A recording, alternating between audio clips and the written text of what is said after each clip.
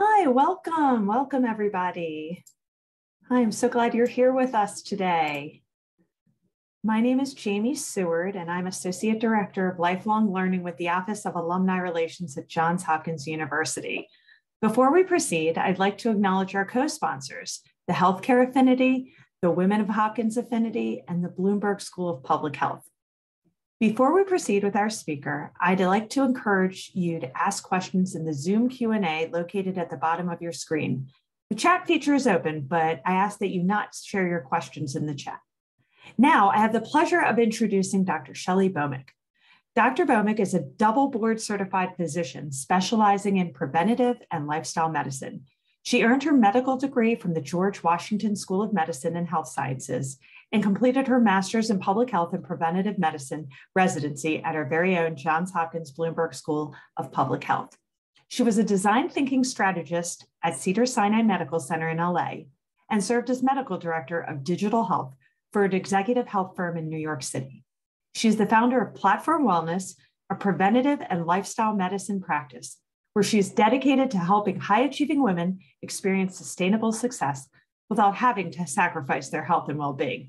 And I don't know about you, but I'm really, really excited to listen to you today because I think a lot of us are experiencing burnout with all that's gone on in the world. So I will turn the program over to you, and we're excited to have you here. Thank you. Great, thank you so much, Jamie. And let me go ahead and share my slides. And Jamie, if you could let me know in the chat if you can see those slides, that would be great. Great, sounds good. All right. So thank you everyone for having me today.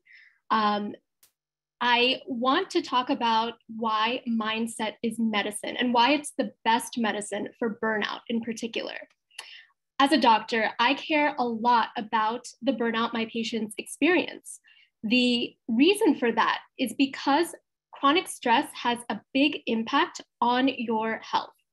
You probably already know that the leading causes of death in the US are chronic conditions like heart disease and cancer. But if you dig a bit deeper, you'll find that the actual causes of death are lifestyle related. They're the risk factors that lead to these chronic conditions, like poor diet and exercise, or tobacco and alcohol. Chronic stress influences these lifestyle factors. For example, you do your best to eat healthy, nutritious foods, but your plate ends up looking like this because you have a deadline to meet. Or, and I'll go back one, you are jazzed about trying a new at-home workout, but by the time you finish cleaning the living room, you're already exhausted. And you tell yourself that tonight is the night that you are going to bed on time. But your bed ends up looking like this because you're doom scrolling, because it seems like there's breaking news every minute of the day. This is why I'm here. I want you to be healthy and have a great quality of life, but that is nearly impossible to achieve if you're burned out. That's why in my practice, burnout is what I choose to treat. So let me formally introduce myself. My name is Dr. Shelly Bhowmik, did residency training here at Johns Hopkins in preventive medicine, and later got a second board certification in lifestyle medicine. I'm based in New York City and work in corporate wellness and executive health. And as part of that work, I provide preventive care and life design coaching to help people with burnout, especially women of color. Now, I just told you that I'm here because I want you to be healthy, which is true, but there's a little more to it than that, and it has to do with this photo here. So I've had my own experiences with stress and burnout and mental health issues. I've dealt with them on and off throughout the years, ever since I lost my mom to cancer when I was in college. The beginning of 2020, though, just before COVID hit the US, things got pretty bad. And the worst part is that I didn't realize it. I didn't know how bad it was until one Friday evening rush hour, when I was standing on the edge of the subway platform, wondering if I should push myself over the edge. That was a pivotal moment for me. I had never experienced anything like that before, and it scared me. I was one of those people who were so relieved to go into lockdown at the start of the pandemic because I needed that time and space in order to heal. It was during that recovery that I experienced firsthand the transformational power of mindset. If you are suffering from burnout, I want you to experience this transformation for yourself. I started my practice, Platform Wellness, because as a physician, I feel that it's my duty to make sure that you do not end up at the edge of wherever you are standing. This is especially true for women, for people of color, and for anyone who feels marginalized. Now, I'm going to introduce you to this process, which I put together into a 3-part framework that I call REST. REST stands for Revive, Strive, and Thrive. It's to help you overcome burnout, handle stress, and restore energy. And as you can see, I consider these steps to be building blocks. They are the foundation you need in place in order to design a healthy lifestyle. So these are the 9 steps I coach patients and clients through, and they're the same steps I had to go through in order to heal. I'm going to cover each of these in more detail, and in the interest of time, I'll cover or highlight some more than others.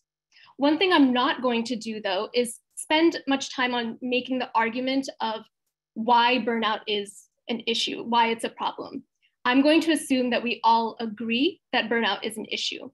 So type agree in the chat if that is okay with you, if that makes sense. Great, great, that's what I thought. All right, what I do want to spend a moment on though is defining what exactly burnout is. In 2019, the WHO recognized burnout as a syndrome that occurs in the occupational setting. It's a result of chronic workplace stress that's not well managed. And it has 3 main characteristics: feelings of energy depletion or exhaustion, increased mental distance from one's job, or feelings of negativism or cynicism related to one's job, and reduced professional efficacy. So that's the definition of burnout. Now let's get started. The first phase is revive, and this phase is all about putting out the fire and addressing the burnout head on. Before you can do anything about burnout, you first have to recognize that that's what you're dealing with.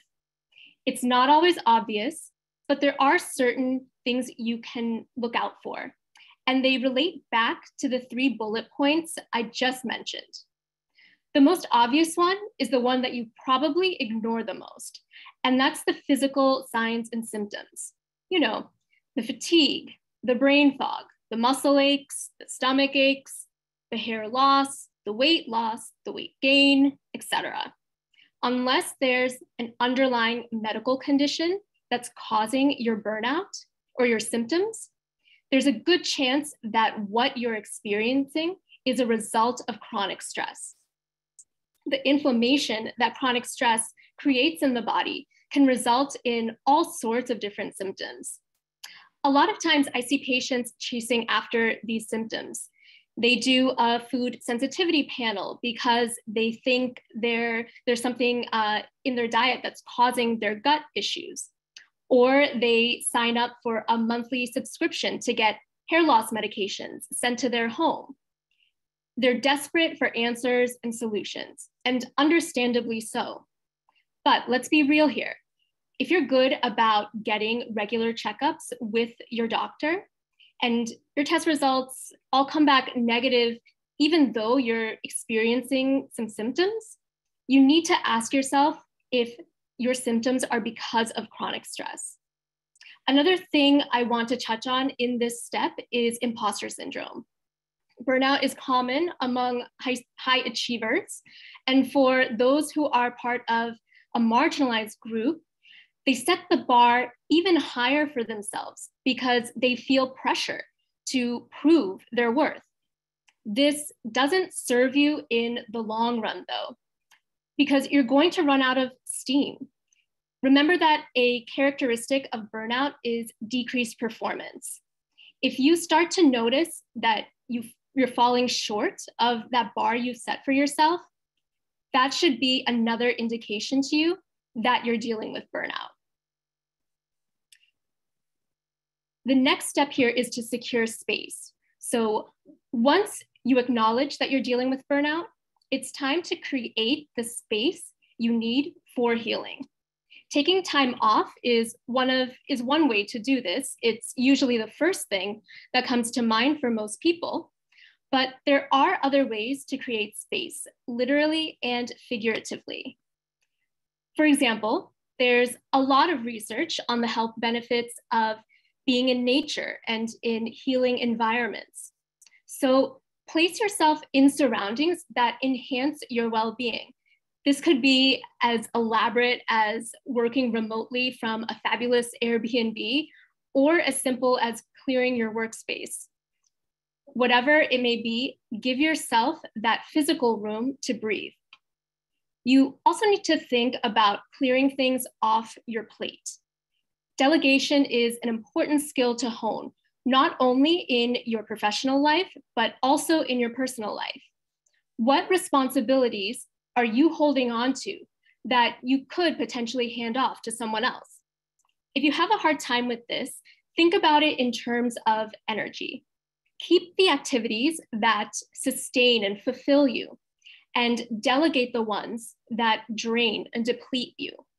It's all about identifying the things in your life that recharge and replenish your energy. So the last step of this phase is to seek support. Don't go this alone. You need people by your side. Humans are social beings. We depend on one another for survival, especially in times of stress. And don't be afraid to be selective either about who you bring into your inner circle. If there's someone in your life that you find more draining than not, even if it's a close friend or family member or coworker, it's okay if you need to create some distance from them. It's only temporary.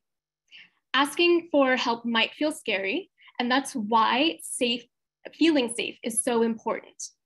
This is known as psychological safety, the idea of being able to take risks when you're in a group. We need to build safe environments for one another so we feel that permission to be vulnerable. This is especially true in virtual settings, where we need to be even more deliberate about checking in on one another to make sure we're okay. Finally, knowing when to get help, especially the help of health professionals, isn't always easy. If you remember from my story, even though I'm a doctor, I didn't realize I needed help until I was standing on that subway platform. This is why leaning on others for support is so important.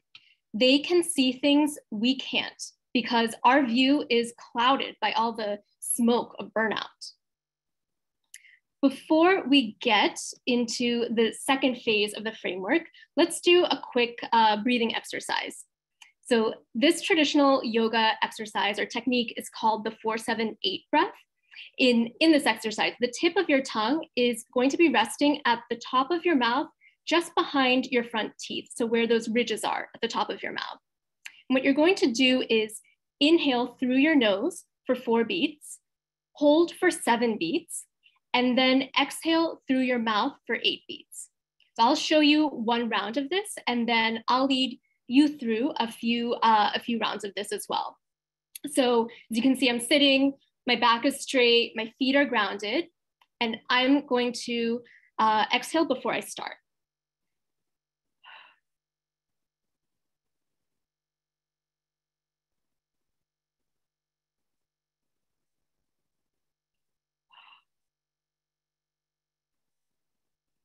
Okay, so that was one round. So go ahead and get into a comfortable position, let out an exhale, and let's start.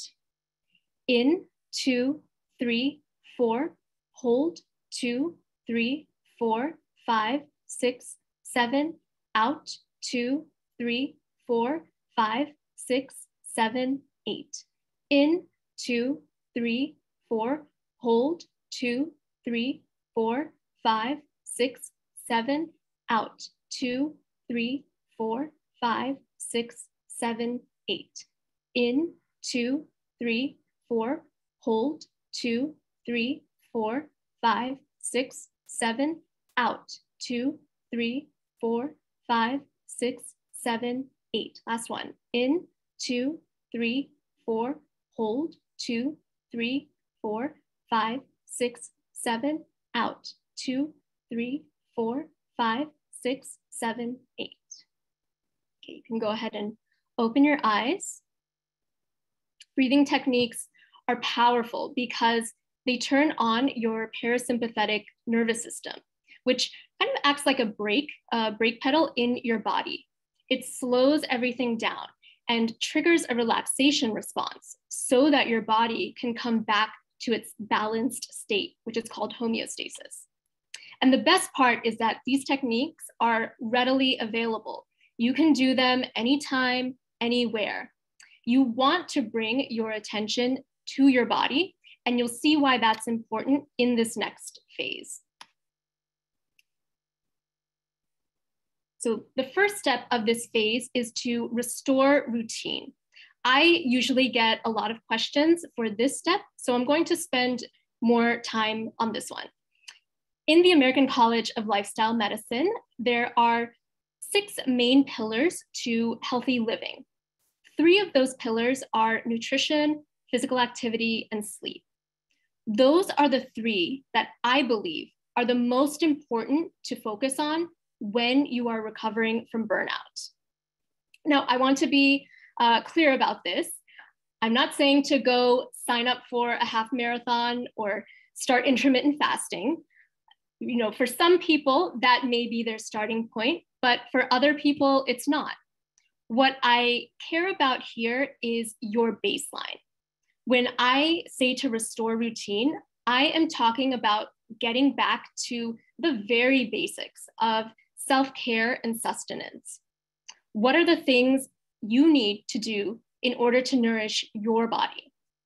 So let me go through some examples here. This first quote is really popular among lifestyle medicine doctors. Eat food, not too much, mostly plants. Eat food refers to eating fresh, whole foods or foods that are minimally processed.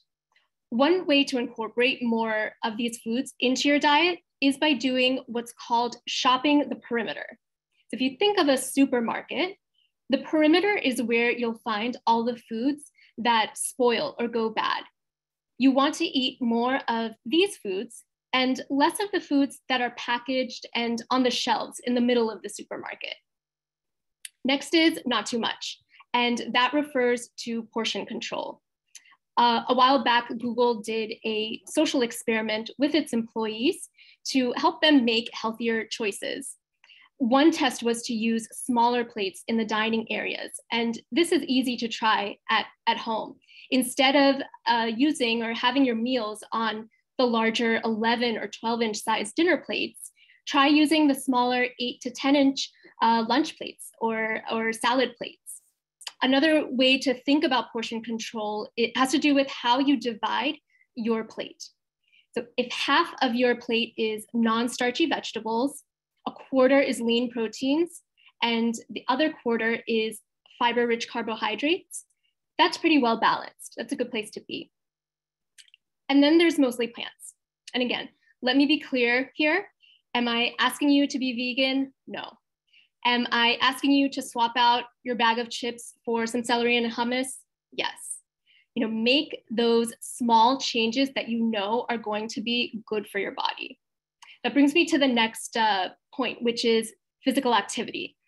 The CDC has guidelines and recommendations for physical activity, but I don't even want to get that complicated here. I just want you to move your body in whatever way feels good to you.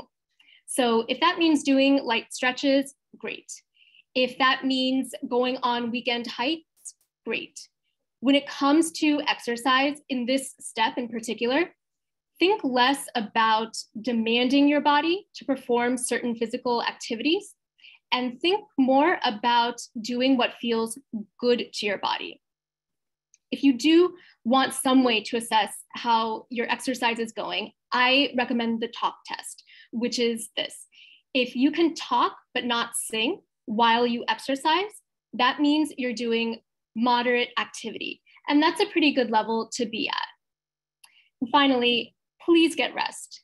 This may be easier said than done, but the goal is to get 7 to 9 hours of sleep and to not dip below 6 hours. Getting a good night's sleep requires you to be diligent and purposeful about going to bed on time.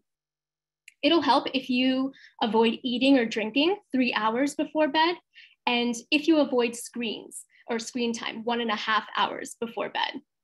And remember here, your body has a diurnal rhythm, not a weekly rhythm.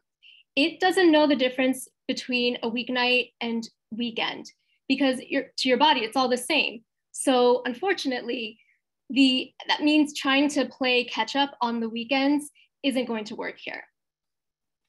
All right, let's transition to the next step, which is to tackle triggers. A big part of being able to handle stress and prevent burnout is to understand what stresses you out in the first place. As humans, we are programmed to focus on all the threats in our environment. We evolved as a species because of this negativity bias. And this is, again, another instance where tuning into your body is going to be crucial. Before I continue, I want you to answer in the chat a few questions. These questions are oversimplified, but I do think they're helpful in terms of setting up this discussion. So the first question is, are emotions and feelings the same? So yes or no. Are emotions and feelings the same? Okay. All right, I see a lot of no's. Great. Some question marks, okay. Okay, let me ask you the second question. Are emotions mental or physical? So type in either mental or physical. Are emotions mental or physical? So mental, both. Okay, okay, great. And then last question. Are feelings mental or physical? Again, type in the chat, mental or physical. I'm getting a lot of boths, some mentals, some physicals. Okay, okay, great, great. Let me first go through what emotions are. A basic definition of emotions is that they're the physical reactions that occur in your body in response to your environment. The most common example of this is the fight or flight response. For example, you're crossing the street and all of a sudden you see a car that's about to hit you. So what happens? Your heart races, your breath quickens, and you jump out of the way. Those changes in your body, those are emotions. And what you want to do is try to notice when you experience those changes or those emotions throughout your day. They're obviously not going to be as intense as they are in that example, but they are there. You literally have a body of data, and it's your job to collect that data because it's your emotions that can tell you what your triggers are. Something worth pointing out here is that emotions aren't positive and negative or good and bad. Emotions are neutral. Now, some may be more pleasant than others, I'll give you that. For example, if you had to choose between the emotions that you feel when you're dodging a car versus when you're having sex, you probably would choose the latter. Does that make sense? If that makes sense, type yes in the chat. Okay. Okay, yes, does make sense. All right.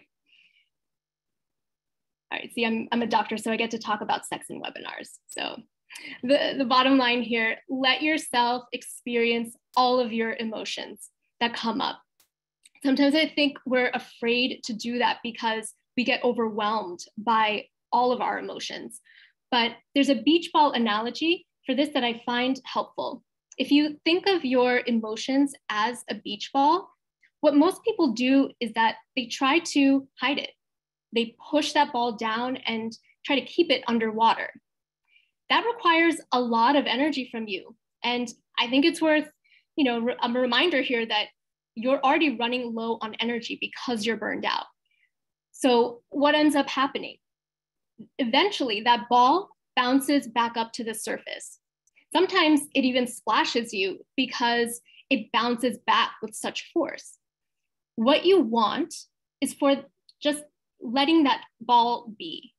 Let it float on the surface of the water. You're acknowledging that it's there, but because you're not trying to hide it, you're not having to spend the energy controlling it either. All right. As you can tell from the title of this talk, I consider this to be the most impactful step of the framework. I just explained what emotions are. Now let me explain what feelings are. Feelings are the mental processes that happen in response to the thoughts you have. Again, feelings are the mental processes that happen in response to the thoughts you have. Let's go back to the example of crossing the street. You see the car coming. Your brain registers the car as a threat. It floods your body with emotion so you can instinctively jump out of the way. Your mind then processes what has just happened. You might have a thought like, oh my God, that car almost hit me. That thought then scares you. And because you feel scared, you're extra cautious when you cross the next street. In psychology, this is called the cognitive triad. Your actions are a result of your feelings, and your feelings are a result of your thoughts. In other words, your thoughts control everything. And this is important because when these thoughts are dysfunctional beliefs, that's when you run into trouble. I'll go back to my story about the subway platform to explain this. Personally, colorism played a role in leading me to that platform edge. I'm South Asian, I have dark skin, and in my culture, as in other cultures, if you have dark skin, you're looked down upon. I absorbed this message at a very young age, and I interpreted the message to mean that I would never be enough. What I didn't realize was that this limiting belief then permeated into the rest of my life. I became obsessed with perfectionism. I had to compensate for the color of my skin because I held onto this truth that I would never be enough. I pushed myself so hard that it fueled the burnout and eventually pushed me to that platform edge. The game changer, though, was when I realized that I could question the beliefs. What if I'm enough? What if I've always been enough? What if I'm more than enough? You see, you have the agency to rewrite the stories that you tell yourself. You must identify and reframe these limiting beliefs. If you're familiar with the work of Byron Katie, you'll know that a simple but powerful way to begin this process is just by asking yourself, is it true? Is this belief that I hold on to, can I absolutely 100% know that it's true? When the answer is no, there's your in. There's your chance to turn things around. Once you change the narrative, once you change those base basic thoughts, then your feelings begin to change. And once your feelings begin to change, then your actions change. You're able to respond to situations instead of react to them. The research on neuroplasticity supports this too. It shows us that at a cellular level, it's possible to rewire these circuits in your brain. So while you may not have control over all the stressors that are in your life, you can control how you respond to them. You control your actions because you control your thoughts. And that's why mindset is the best medicine for burnout. Okay, so I know that was a lot. Before we get into this last phase, let's do another quick breathing exercise. So this yoga technique is called the box breath. And you may know this as sniper breathing because it's used by Navy SEALs. Like the first exercise, you're going to start by exhaling through your mouth. For the rest of the exercise, you'll breathe through your nose. You're going to hold for 4 beats, inhale 4 beats, hold 4 beats, exhale 4 beats. Again, I'll show you one round of this, and then I'll count you through a few rounds as well. Okay.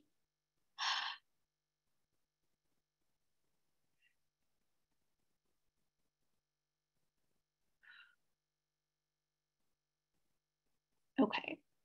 All right, so go ahead, get into another comfortable position, and we'll go ahead and start. So hold 2, 3, 4, in, 2, 3, 4, hold 2, 3, 4, out, 2, 3, 4.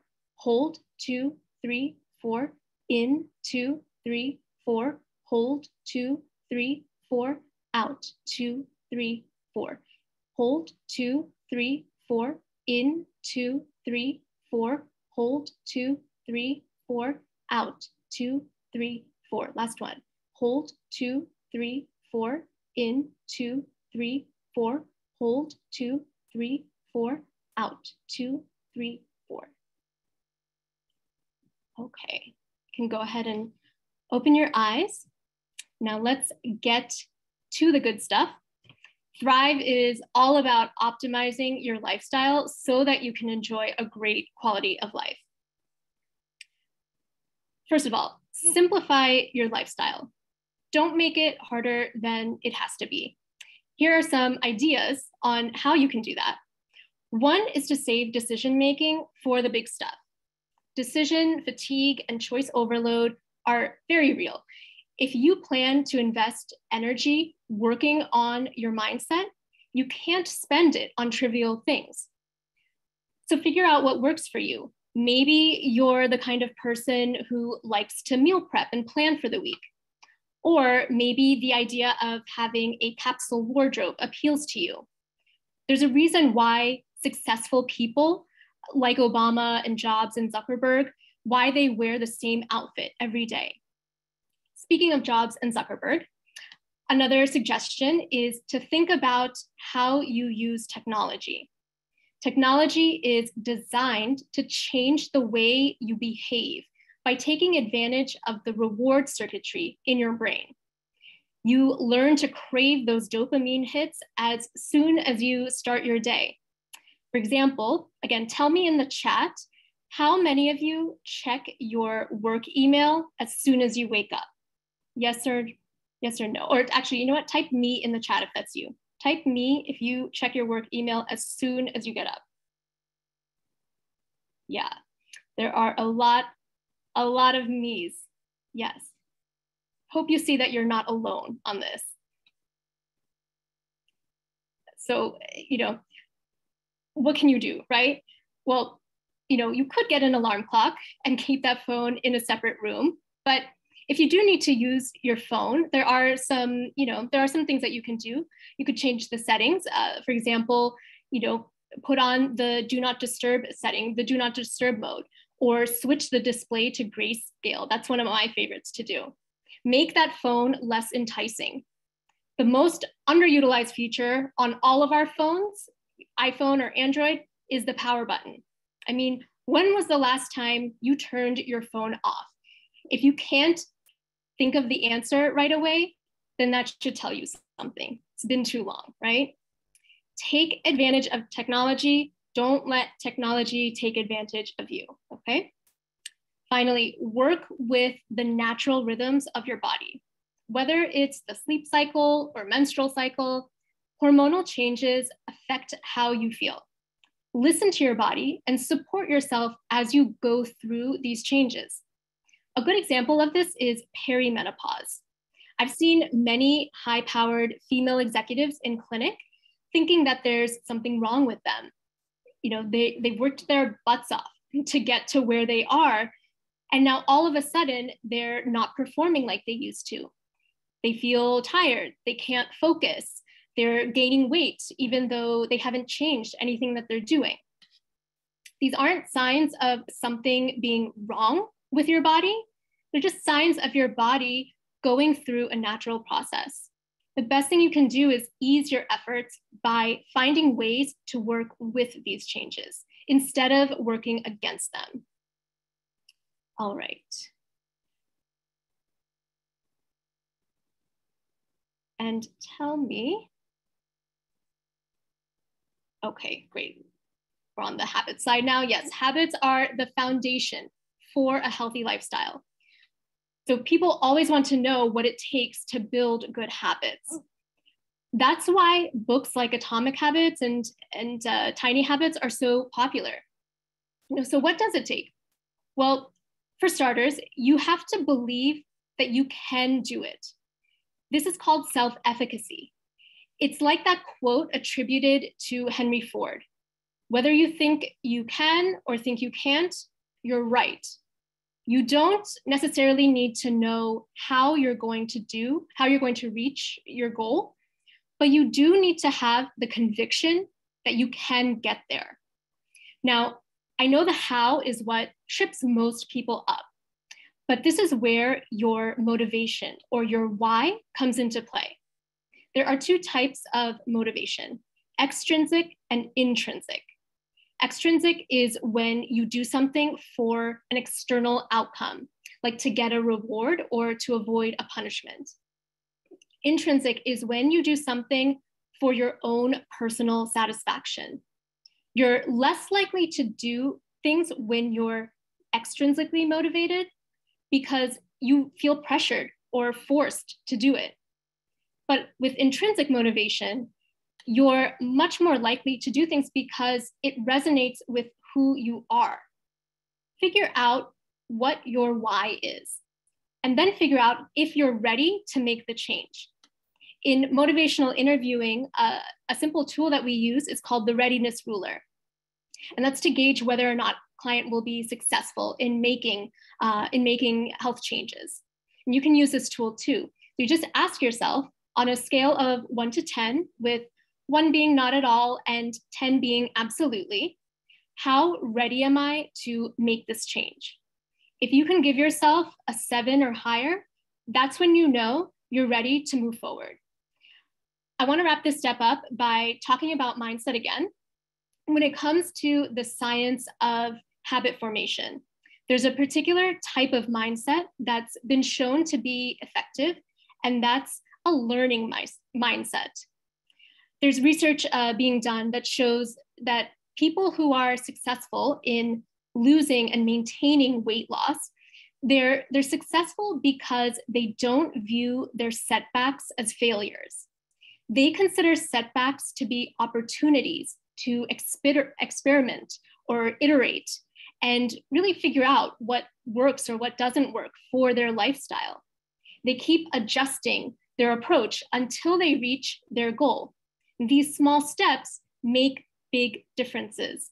I mean, how empowering is it to know that you can never fail?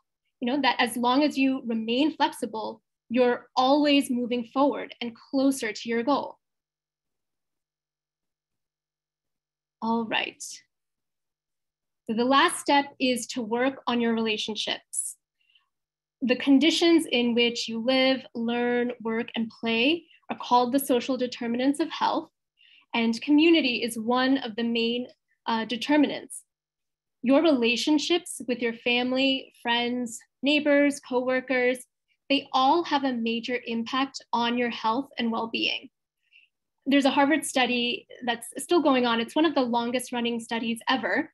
And what they found in this study is that it's not necessarily your physical health that predicts how you're going to grow old, how you're going to age. It's how satisfied you are in your relationships. Good quality relationships are what make you happier, healthier, and live longer. I'd like you to keep in mind, though, that the longest relationship you're ever going to be in is the one with yourself. The science of self-compassion shows us how important it is to practice kindness and mindfulness and common humanity. So care for yourself as you already care for others. So there you have it. Those are the 9 steps of the REST method. Again, those steps are to detect distress, secure space, seek support, restore routine, tackle triggers, master mindset, ease efforts, hone habits, and cultivate connections. And to recap, here are the 9 main takeaways as well. Listen to what your body is telling you. Give yourself the grace to slow down. Surround yourself with good people.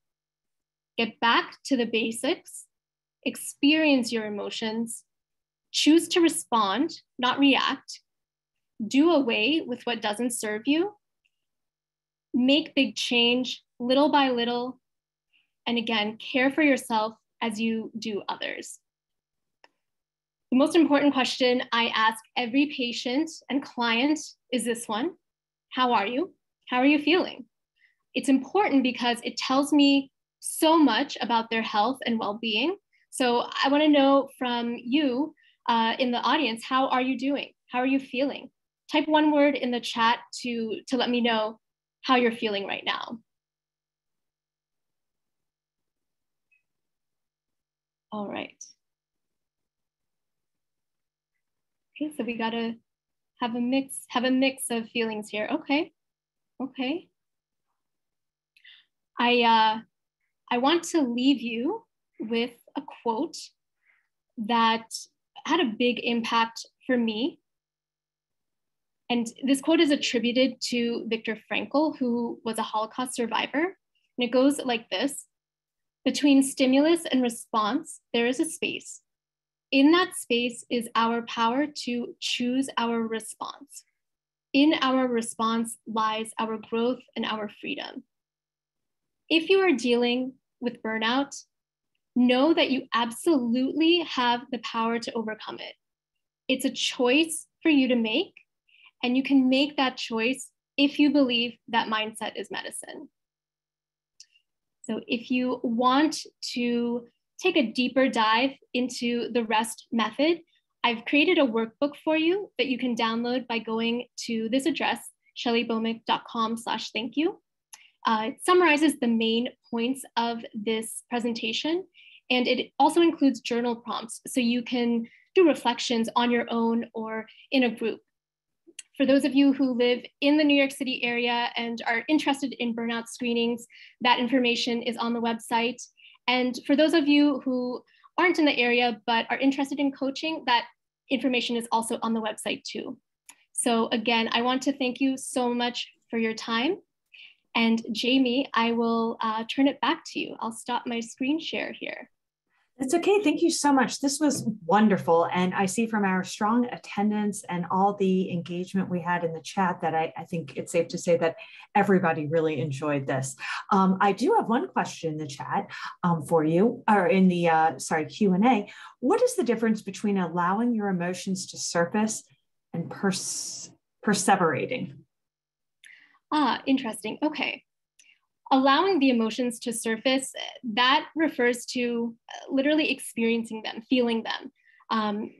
Instead of kind of brushing them to the side, acknowledging that, okay, I'm nervous. Let me take some deep breaths because for whatever reason I'm nervous. Being able to kind of pause in that moment is going to help you with experiencing them experiencing them fully. And when we do that, that's when the emotions are much less overwhelming. If we can just let them flow through us, then we can kind of continue on with our day. The perseverating, I feel like that refers more towards maybe the feelings, going back to the cognitive triad, thoughts leading to feelings, leading to actions. Based on these dysfunctional or limiting beliefs we have, these thoughts, they make us feel a certain way. And I think perhaps that's where that perseverating comes from, just being in that space. And then because we're in that space, we do or don't take actions that we want. So, yeah. Wonderful. Well, this was so educational and so lovely, and you're so lovely. I did see in the chat someone said you're beautiful, and you certainly are inside and out. So thank you so much. To everybody, you will receive a copy of the recording and a follow-up email that will contain lots of information, including how to get in touch with Dr. Bhowmik and how to reach out to her and use her services. She's wonderful. So I strongly encourage you to take advantage of her. And I'll send you an email with those resources and our event schedule. Hopefully you'll join us at a future program. So with that, I wish you good mental health, peace, good physical health, stay away from COVID if you can. And I hope everyone has a glorious weekend. Thank you so much. Take care. Thank you.